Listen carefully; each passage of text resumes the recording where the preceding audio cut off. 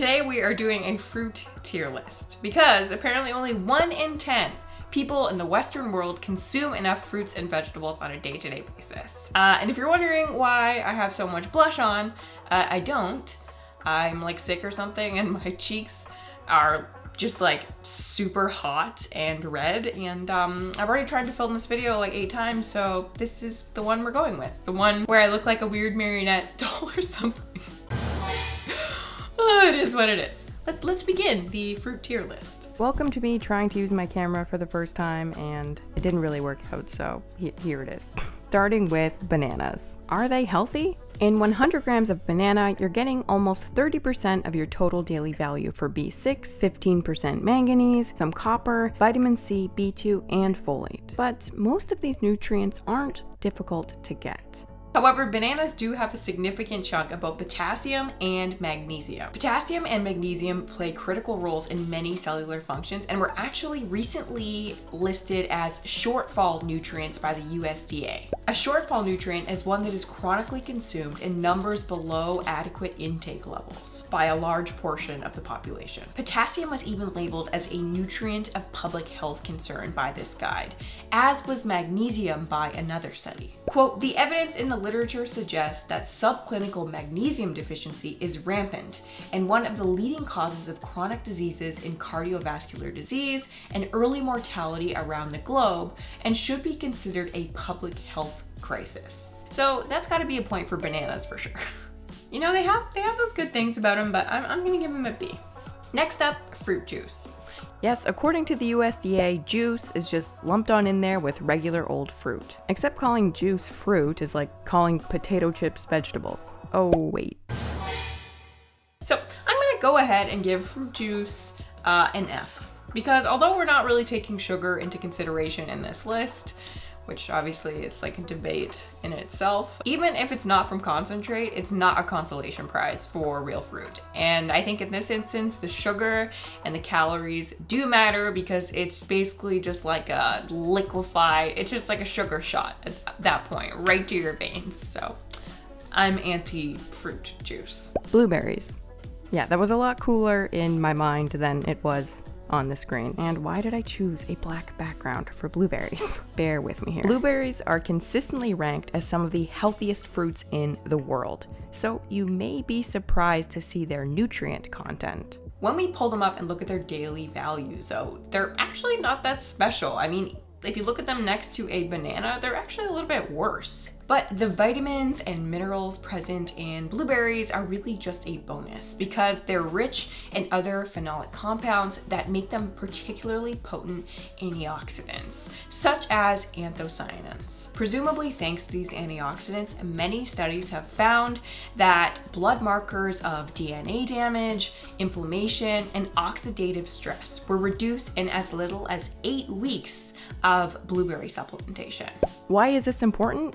Oxidative stress and inflammation are thought to play a role in aging and the development of a range of diseases and health conditions. So foods high in antioxidants like blueberries and other fruits and vegetables protect your cells from damage and lower your risk of disease. Overall, blueberries are one of the most well-studied fruits on this list, and they've been linked to a range of health benefits, most notably better cognitive function and a reduced risk of cardiovascular disease. So blueberries get an S tier from me.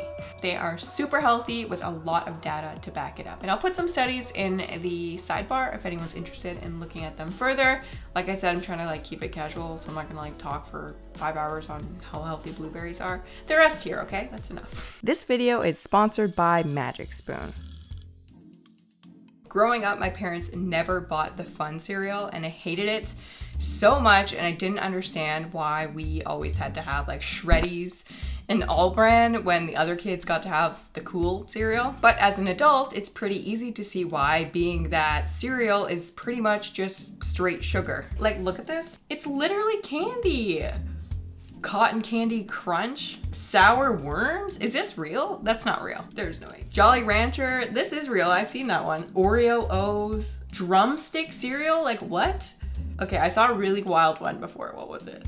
Sour Patch Kids, come on. So when Magic Spoon reached out to me and I reviewed their cereal, 0 grams of sugar, 14 grams of protein, and only 4 net carbs per serving. They have all these nostalgic, fun flavors and cute packaging: fruity, cocoa, frosted, and now peanut butter. You can try them all in a variety pack. I was like, that is so cool. I'm so stoked for you guys to send me this cereal. So I was really hoping that the fruity one would be my favorite because it goes best with the video, obviously. That was kind of the plan here, but it wasn't. I liked the chocolate one better.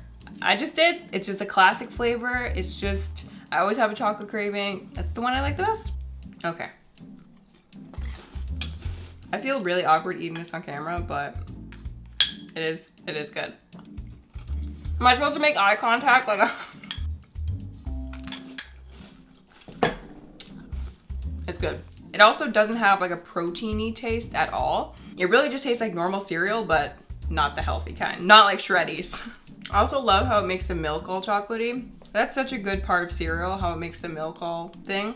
You don't get that very much when you don't eat cereal, so it's pretty fun. Okay, so if we do like a mini tier list, I would say, honestly, all the flavors are really good, but I'm gonna go ahead and say chocolate gets an S tier from me. The frosted flavor, I actually really like that one as well. So that one definitely gets a good one from me. I don't know. I want at least an A. Maybe an S. I really like the fruit, that one. I can't really explain what the flavor tastes like. Obviously, it just tastes sweet, but I don't know, it's quite good. And the fruity, like I said, I hope that the fruity was gonna be my favorite because it went best with the video, but it tastes, in my opinion, pretty much just like exactly like Fruit Loops. A little bit less sweet, but in a good way. But if you like Fruit Loops, you will love the fruity one. For me, I'm still gonna give it a B just because that's not my favorite flavor of cereal. But if you like Fruit Loops, that'll probably be your jam. It's also keto-friendly, gluten-free, grain-free, soy-free, low-carb, and GMO-free. Go to magicspoon.com/Kiana to grab a variety pack and try it today. And be sure to use the promo code Kiana at checkout to get $5 off your order. And again, thanks to Magic Spoon for sponsoring this video. Next up, oranges. Oh. There we go. A 100-gram serving is high in vitamin C and not much else when it comes to vitamins and minerals. Now, vitamin C is really important and we need to top it up all the time because it's water soluble, meaning we pee out the excess every day and we can't actually store it in our bodies. It's also fragile, so some of it breaks down if you cook it. So if you cook most of your food and you don't eat a lot of fruits and vegetables to begin with, then okay, maybe you might be lacking in vitamin C, but it's present in so many fruits and vegetables and in ample quantities that, in my opinion anyway, it's the easiest micronutrient to get, like, by far. So yeah, an orange having 70% vitamin C, for me, oranges just don't really have as much bang for your buck as some of the other fruits on this list. So I'm gonna give oranges it is portable, I mean, in terms of its thick shell. So I'm gonna go ahead and I'm gonna give oranges a C. I'd rather eat some of the other fruits on this list, I think. How many times have you heard that watermelon is just sugar and water? Well, turns out watermelon actually crushes it. Now, I don't know anyone who eats 100 grams of watermelon, so in a 250-gram serving, you're looking at 60% of your daily vitamin A, 27% vitamin C, 11% copper, 8% magnesium, 10% potassium, some B5, and some B1. So not bad at all. Nice range of nutrients there with some pretty good numbers. Not to mention, this is one of the lowest calorie fruits on this list. A 250-gram serving is only 75 calories. And watermelon has lycopene. Lycopene is a carotenoid that gives watermelon its color and has been linked over and over again to a reduced likelihood of a bunch of different diseases and even cancers. Now, it's not known exactly how or why or how much lycopene can even be absorbed from watermelon, but I decided to mention it because I think it points out something interesting about fruits and whole foods in general. And that's that the vitamins and minerals, the RDA, the stuff that we're looking to, that's really a fraction of what makes eating these types of foods so important for us. And you know, even the worst fruits on this list, they often have something that we're not measuring that's been shown to improve health outcomes. We don't know exactly how or why or what it is, but just that eating these foods is improving people's health in a measurable way, which is really why I made this video, just to kind of point out that kind of stuff. The tier list is like the guys to tell you that. I don't know. Anyway, I feel like watermelon should have been an A tier, but dude, it is so inconvenient. And the likelihood that you get a stinky one is like so high, at least where I live. No matter how many watermelons I knock on, the likelihood of me getting one that's like spongy and gross is it's pretty good. It's like 50-50. So for me, I'm gonna give them a B. I'm gonna give them a B because they're a nightmare to open. They're heavy. There's so much to them that makes watermelon not exactly, you know, the best for me. This is a subjective list, okay? Finally, we reached the almighty kiwi. Just 100 grams of kiwi is 123% of your vitamin C goal. 44% of vitamin K, 14% copper, 12% potassium, and 8% vitamin E. And a little chunk of magnesium there too. And if you eat the skin, you'll increase the fiber, vitamin E, and folate contents by 50, 32, and 34%. And these guys are like a 10 out of 10 on portability because unlike most other fruits on this list, you can eat all of the skin. I was gonna give them a 9 out of 10 because of that little nub, which I don't enjoy eating, but you can eat the nub in a pinch and you can't really eat like a banana or an orange peel. So I'm giving that a 10 all around. So I mean, for me, based on the vitamins and minerals alone, kiwi gets an S tier. They're killing it. All right, next up, strawberries. The second lowest calorie fruit on this list and a very great source of vitamin C. Strawberries are known to have some of the very same compounds as blueberries, common berry thing, though they're actually, I think in a lot of tests, they show to be a little bit less, I don't know, health promoting than blueberries. Like blueberries seem to win, but literally please take that as a grain of salt because I don't have a study to reference for that. I'm just saying that's what I saw. So we'll give them an A. More like a B minus though, because like realistically, they only taste good for like 2 months of the year. They're one of them, I would say. Maybe just as a Canadian, we have worse access to the good strawberries of the year. They taste like water. So next up, apples. Apples are trash, honestly. Let's look at the apples. They are just not that great when it comes to vitamins and minerals comparatively. In a 100 gram serving, you're only getting 6% of vitamin C, 2% of vitamin A, and 4% of potassium. And it's actually pretty hard to find a 100 gram apple. Average serving size is anywhere from 150 to 250 grams. So if you make just not as much bang for your buck as some of the other fruits on this list, in my opinion. Most redeeming quality of the apple is its fiber content, which is quite good, but still beaten out by the kiwi. And it does score high on portability, but unlike the orange, it can get really banged up. So I don't know, apples, it's crazy because I feel like apple is like the quintessential fruit, but it's just not that great. It's just not that great. And I don't know.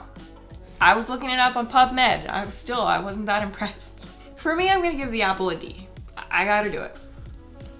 Now, no fruits are bad fruits, but apples, just not that great. Just not that great. But I wanna say that of all the fruits on this list, even the D, even the apple, even the orange, they have a lot of things that are not being measured. Rhonda Patrick calls this the unknowables, which are essentially the benefits to eating whole fruits and vegetables that we currently do not have the capacity to study, but that are probably contributing to the positive effects that we're seeing in the research. That's why when you just take a supplement, when you take a vitamin C pill or whatever, often it's not shown to be as effective. Sometimes it is, but particularly with antioxidants and that kind of thing, it's not as effective as the whole food.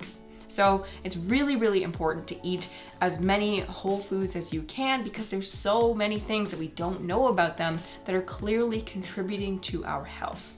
So yeah, that was really the point of this video, not to bash all the fruits, not to go deep into all the research on the fruits, but really just to suggest that eating fruits and vegetables is a super easy way to be healthier. There are so many articles showing this, and specifically about fruits too. I know people like to slam fruits and say, oh yeah, they're sugary or whatever, but the data suggests that they're very healthy. In reality, all fruits belong on at least A tier, at least A, okay? So forget my list, except that, except the fruit juice. That does not belong on A tier. Just get that delete it.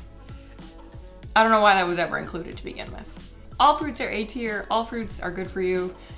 Eat fruits. I don't know how to end this video. Anyway, thank you guys for watching this video and putting up with my weird red face. This video, if it wasn't your favorite, well, it wasn't mine either, okay? So this video from start to finish has been just, I don't know. So if you didn't love it, then I understand, because honestly, I don't love it either. Yeah, hope it was somewhat enjoyable for you guys. And I will see you in the next one.